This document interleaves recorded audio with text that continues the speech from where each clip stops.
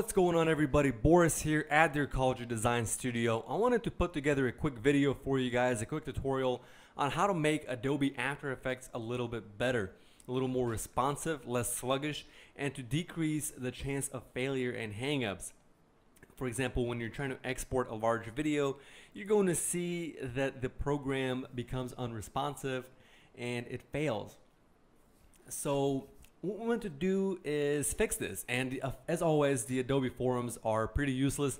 Not a lot of information there on that. So what we want to do is go to File, Edit, Preferences, and let's go to Media and Disk Cache first.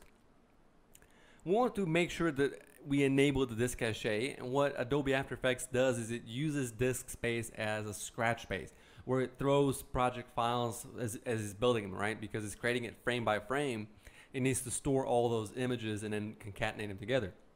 And we want to give it as much space as possible. If you have an external hard drive that you can use, definitely use that. I'm using the same one. It starts you off as a pretty small number, something like 100 gigabytes. That is nowhere near enough. You want to at least, at a minimum, triple that. If not, give it something close to 500 gigabytes. It uses a lot. And then we want to make sure that all these are properly configured. Then down here onto memory and multiprocessing, we see how much RAM we have installed. I have 16 gigabytes on this machine. RAM reserved for other applications, 5. We can decrease down to 4. I think that's pretty safe. And then it tells us what the RAM is being shared by at the moment. We can see Photoshop, Premiere Pro, Adobe After Effects. Premiere Pro is lighting up because I actually have it open, so it's telling us that we're sharing this memory. So you want to make sure that you close as many applications as possible, including any other Adobe applications, before you do this. And crank that baby up to as much as you can. I might actually decrease this down to 4. Then After Effects multiprocessing. This is very important. We want to render multiple frames simultaneously. That is going to make our rendering process a lot faster. We have 8 cores on this CPU, 8 processor cores, and we want to reserve 0 for other applications. RAM allocation per background CPU, the default I believe is 2, and we can keep it at that. That's pretty good.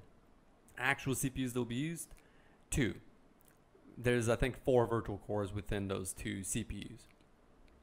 So now that we've enabled all of these applications, we'll click OK.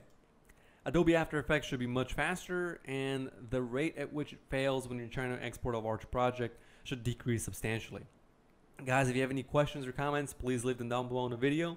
Thanks for watching, and as always, I'll see you next time on an Ecology Designs production.